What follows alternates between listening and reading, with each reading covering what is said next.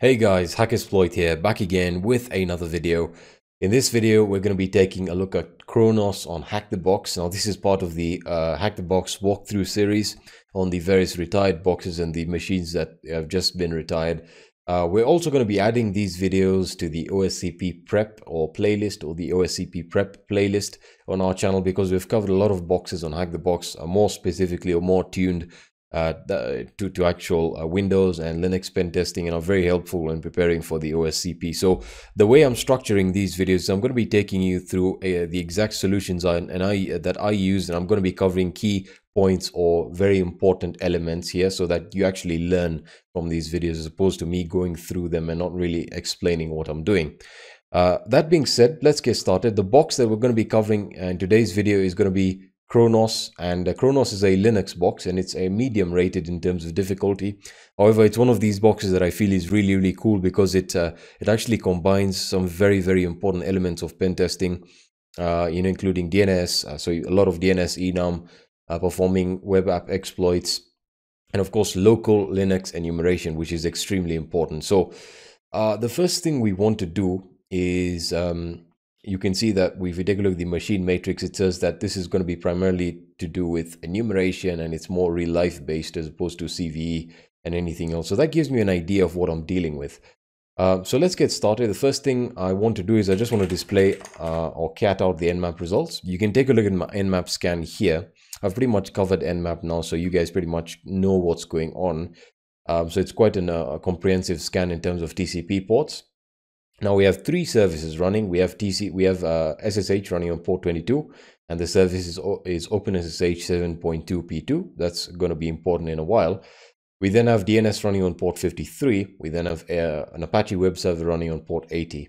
So again, as I said, we're going to be taking a straight line path directly through how to go through this box, and I'm going to be clearing up a few things. So first of all, if we take a look at this version of OpenSSH and we use something like searchploit, right? So I just type that in and hit enter. You can see that it is vulnerable to something is to username enumeration, right? And this is a Python script that you can run, and to a certain degree, it'll actually give you or allow you to enumerate users on the system. And of course, this is tuned towards OpenSSH 7.2 P2. Now, this is one of those rabbit holes on this machine that you can get sucked into. But I'm going to be teaching you how to focus on the low-hanging fruit. So first of all, if we take a look here, you can see that we have a very interesting port running, a very interesting service in the context of CTFs and boxes, or target boxes. We have DNS running. So in the case of HackTheBox, what we want to do initially is we want to use Vim to edit the host file, and we want to add the actual domain because it's DNS that allows us to get the other to actually access Cronos.HackTheBox. So if we go say vim etc hosts and I just enter in here, you can see that we can now add our IP address and their corresponding domain names. So if we say, for example, 10.10.10.13, which is the IP of the Cronos box, we can then put in the domain. So we can say Cronos.HackTheBox, right? We can add that in there, and I'll just save that file. So before we do anything else, let's try and access the web server to see what's running on it. So if we open that up, you can see we can open up, I have it right over here because I was actually testing the page to see if it was working. You can see immediately this takes us to the default Apache Ubuntu page, or the index file on Apache. And that can also be demonstrated by taking a look at the title here from the Nmap script, the default Nmap script that was run. That tells us that it's running a default index. This is actually just giving us the default Apache installation that you typically have after setting up Apache. So if we open up Cronos.HackTheBox, this will take us to a web page here that is, again, is a very simple web page that, again, you can go through the source. We have some simple internal styling, CSS internal styling, and then of course at the bottom here we have various links that take us to laravel.com, docs, Laracasts, Laravel News, forge.laravel.com, and github.com, to the actual GitHub repository for Laravel. Now, if you're not familiar with Laravel, Laravel is a PHP framework. You can actually take a look at the information given there. So this is a PHP framework that's going to be very important in a few seconds. So again, this is pretty much giving us an idea of what's going to be running. Let's go back to our services. So we were able to tell that we have DNS running. So that means we can perform some DNS enumeration. So the first thing we want to do is we want to try and list out the name servers, or we can actually use the host command and we can try and enumerate information. So if we use host, right? So I'll say host, and let me just clear out my screen here. So L, host L, and then we type in the domain name. So Cronos.HackTheBox, and then the actual server IP. We hit enter. You can see this tells us that we have the name, the address, and we get the name server. So the name server is ns1.cronos.hackthebox, and we then get the subdomains. Admin.cronos.hackthebox has the following address, etc., and we have the name server itself, and we have a www address here, which again is really not that relevant. Again, we can also use a tool like dig to perform a to actually see if we can perform a DNS zone transfer. So we can say dig AXFR, standard syntax there. So dig AXFR, we then provide the actual domain name and then the name server. So we can say dig AXFR, domain name is Cronos.HackTheBox, and we say at 10.10.10.13. Hit enter. That is successfully able to give us a zone transfer, and we can see we get the results that we were able to get earlier with host. So we can see that we have a new subdomain here, which we want to add to our hosts here. So if we go into our host file and we open that up, we say 10.10.10.13. We then say admin.cronos.hackthebox, right? We add that there, and if we try and access this now, I'll just take you there right now. If we just open up a new page and we say admin.cronos, cronos.hackthebox, that takes us to a simple login page or a login panel that simply tells us login with your username and the password. And if we view the page source, we know for certain, or one thing for certain, we're running PHP, right? So that's very important here. And you can see that it doesn't give us much in regards to the in regards to the actual form here. So what we can do is we can try and enumerate a bit of information. So we try the single quote here just to see what we get back. So it tells us, you know, your login name or password is incorrect. We can say admin, just try and log in with default credentials. That doesn't give us anything. So we can really just perform a quick Google search here. So google.com, and we search for, I'll just open this up in English, and I'll search for a SQL injection cheat sheet, right? And that'll give us more information that we can use, or more commands that we can use to try and perform some, you know, some login bypass, some login bypassing here. So I'll just scroll all the way to the bottom here. This is on netsparker.com, and we want to look for the login tricks. So SQL injection 101 login tricks. And we can try out any of these commands here that'll actually try and bypass. So in here, we're saying admin, and then we provide a comment. And I'll hopefully be covering videos on exactly what is happening when you submit these queries. So I'll hit submit. That doesn't give us anything. So we can go back. Now we can try out, for example, this one right over here. So this is a logic test, and is frequently very, very successful when you use it. So I'll hit submit. That doesn't log us in. We can try out the next one here. And we'll just go back to the login page, and we try and log in here. I'll just hit submit. And we're able to successfully bypass the login page. Excellent. So now you see pretty much a standard within CTFs. This is not something you're likely to run into, but again, this will teach you important aspects of command injection. So you can see that we have a net tool version 0.1. If we view the actual source here, we can see essentially we're able to perform a traceroute and a ping command, right? So if we take a look at this here, we have traceroute and a ping, and if we hit execute, that doesn't give us any results. If we click on ping, we hit execute, we're going to give that a few seconds. Looks like it's loading, so we'll just let that complete. Let me just move my mic up a little bit here.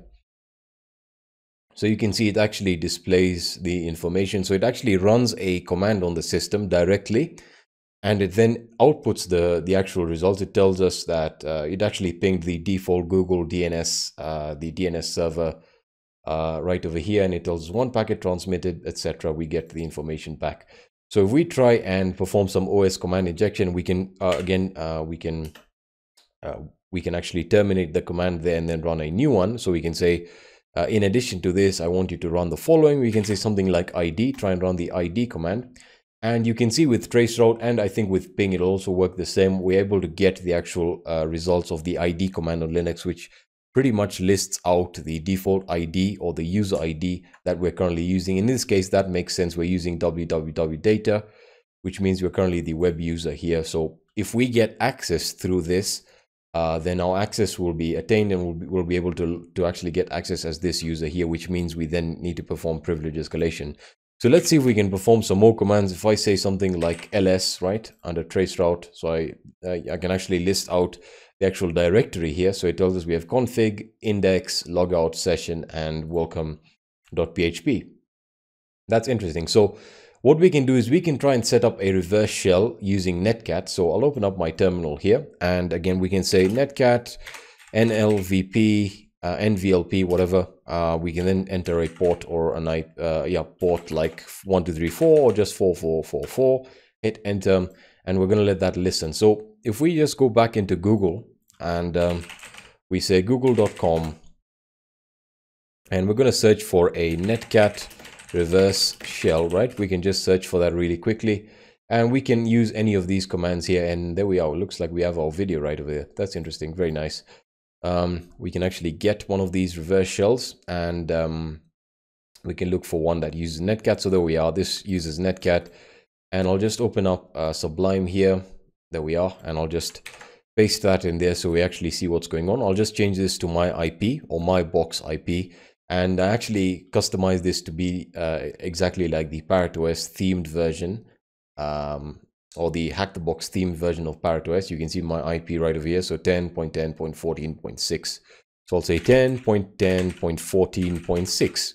Right, I'll then change my my port to 4444, and we can then copy this entire command, which is just going to give us a reverse shell using the Bourne shell. So we go back in here, and again we can then just paste in that right over there and hit execute, and that doesn't give us anything, which is interesting, right? So this is one of the really cool things. So we're going to ping here. Again, we can try and do that as well.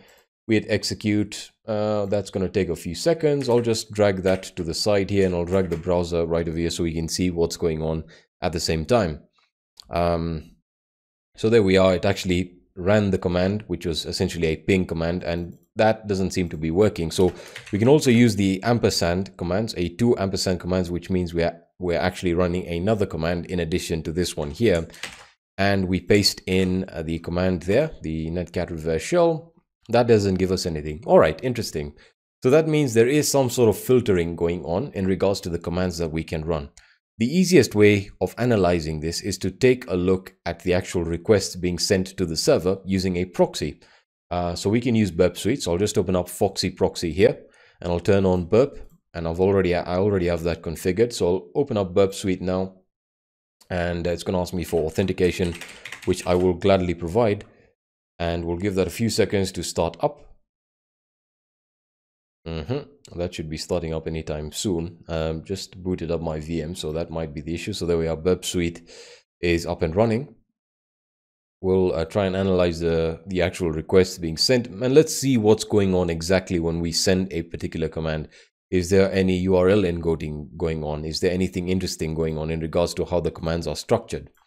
So we hit next for a temporary project. I'll just start that up, and there we are. We'll make sure we go into proxy, and intercept is set to on. So what I'll do is I'll just try and add on a command like ID here. So I'll hit execute, and there we are. Let's take a look at this request now. So you can see that this is a simple post request being sent, and all the other data is fine right over here. We can see the application, or the content type is application www form URL encoded. So that means there is some form of URL encoding going on, which is also demonstrated here.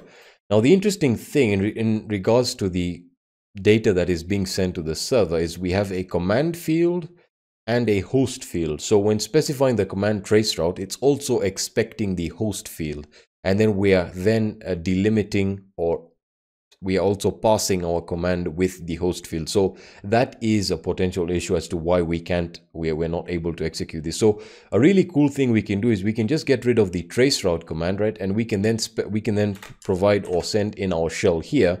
And because this is URL encoded, we can use the URL encode feature with Burp Suite using the Control and U keys on your keyboard, and that'll encode it for us. And you can encode it multiple times. So if I hit forward right over here, and you can see that if I hit forward, that doesn't give us any reverse shell. And we go back to the web. If we go back to the actual website here, it actually sent that request and we weren't able to get any reverse connection. So that's interesting. Now, if we perform a bit of research here, so I'll just open up google.com here. Google.com, and let me just disable burp for 1 second. Open up google.com. We can then search for netcat reverse shell URL encode, right? So if we perform a bit of research in regards to how to URL encode a netcat reverse shell, we'll come across a very interesting post here that actually covers how to get a reverse shell from a web shell, right? So again, it covers that right over here. So, you know, through remote code execution, SQL, OS shell, and command injection, which is what we're doing. So if we take a look, we have all the languages here. We have Perl, Python, Bash, PHP. We go right at the bottom here to netcat. We have the standard commands that we were using, which was, again, we connect to our IP with the port, and then we execute our shell of choice, which is either going to be the born shell or the born again shell. And then right over here, we have another command, which looks to be actually dumping all the data into the temp folder. So if we try and execute this, let's see whether we can actually make this work. So we copy that, we go back into Sublime Text, paste that in there. I'll just expand this a little bit so we can see what's going on here. You can see that we just provide our IP here. So we'll just specify our IP. So we say 10.10.14.16, and we put in our port there, which is 4444. And we can then pass this to the web server. So we hit copy. And what I'll do now is I'll just go back to the net tool and I'll set up burp here. I'll just disable intercept and enable it one more time. And we can just hit execute there. We'll get rid of the traceroute command and we'll paste that in here. And do we have our listener running? Yeah, we do. All right, so I'll paste the command in here and then I'll just highlight it here and URL encode with Control+U on your keyboard. And I'm just going to hit forward, right? And immediately we get a reverse shell back. And this is using the born shell. So we don't have any job control. Excellent. So we now have our initial access. And that was done through command injection, right? So we're able to get a netcat shell. Excellent. So I'll clear that out here. And if we list the actual directory, we're currently logged in as the, so if I type in ID, we're logged in as data. So we now pretty much need to start performing local enumeration. So if we cat the contents of issue, you can see we're running Ubuntu 16.04.2 LTS. And we try and list out the kernel, uname R, we can see that's running version 4.4.0, which I'm not sure is vulnerable to any kernel level exploits, probably dirty cow. However, I did try that and I wasn't able to get any success there. So again, I needed to perform some more local enumeration. So again, we can try and monitor processes. We can, grep out, sorry, let me just type that one more time. So ps aux, and we're going to grep all processes belonging to the user root. There isn't anything important here, but of course, if we go into the home directory and you can see we list out the users, we have a user called Nulis. So we say Nulis, hit enter, and there we are. We have the user flag, which I think we can access. So user.txt, there we are. We get the user flag. So that was fairly simple. So that means we can pretty much cat etc password. If we try and enumerate the users on the system, we have the root user, which is where we're going to be heading to. And in regards to any other users, we only have Nulis, which we were able to actually get the flag from. So that's very interesting. That tells us a lot about what our next direction is. So as I said, when performing local Linux enumeration, the first thing you want to do is establish the version of Linux you're running in terms of the distribution and then the kernel. The next thing is to monitor processes very closely. You then need to search and look for potential binaries or utilities that are set up, because we're dealing with a CTF here. When you're dealing with a pen test, it's marginally different in regards to your methodology, because you're now dealing with a system that's not set up to be exploitable in any way. You're trying to look for weaknesses in regards to how the system administrators configured the system, right? So in this case, this is a web server. So it's when performing local enumeration, it's very important to look at the regular places. And again, if we take a look at the actual machine name, the machine name is Cronos, right? And the interesting thing with HackTheBox is within the actual name, most of the time, it gives us a clue as to what we'll be dealing with. So again, in this case, it's telling us we're going to be dealing with cron primarily, right? So as I said, we can list out the actual binaries being used. So cat or ls, let's list out al, there we are, user bin, hit enter, and we can list out all the binaries. We can go through all of that. However, the interesting areas are going to be within the actual processes, trying to analyze what's going on. So if we use ps here, and again grep root, you can see that we'll just scroll to the top here. We have pretty much our standard services running. And then at the bottom here, these are all processes that belong to the user root. You can see that we have cron being run here. That's very interesting. So we'll take a look at that shortly. We don't have any other interesting processes here. These are pretty much standard. The only interesting process is going to be cron. So again, to enumerate cron is fairly simple. We say cat, we can actually list out. So lsal, and we say etc cron, and we can actually just look for cron. So we say grep cron, hit enter. So we have our cron tab. We have cron.d, cron daily, hourly, monthly, weekly. So let's try and list out the cron tab. So if we say cron tab L, we list that out. So we say no, it tells us we have no cron tab for data. So we say cat etc cron tab, hit enter. We can see that we have a cron job running here. And there we are. So we can actually see it right here. We have a cron job running.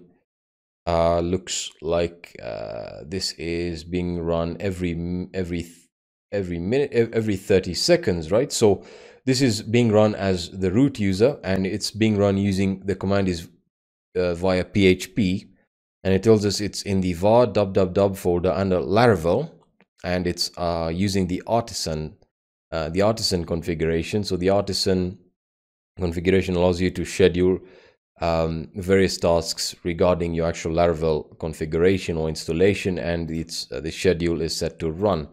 So that's very interesting. And then the output is set to dev null. All right. So if we go into that directory, so var www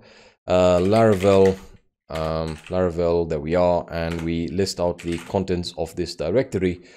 You can see we have the artisan file here. So if we cat the contents of the artisan file, before we do that, let me just list out the permissions here, which is very interesting. You can see if we take a look at the permissions, we have the ability to execute, right? Which is pretty much a given that this is part of a cron job, right? So if we cat the contents of artisan here, so we say cat artisan, forgot we don't have any job control, and we just try and analyze what's within this. You can see that it runs the artisan application, and it runs all of these commands here. So again, this is not really relevant because I'm not really that experienced in PHP, but I have used Laravel before.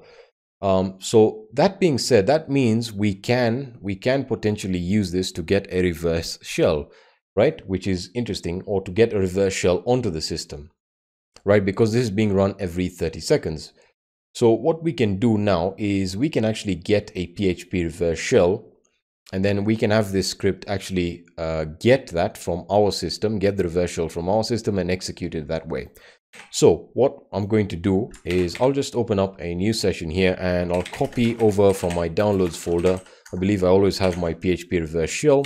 I'll copy that into my current directory. So we'll say, gzip decompress PHP reverse shell tar extract file PHP reverse shell.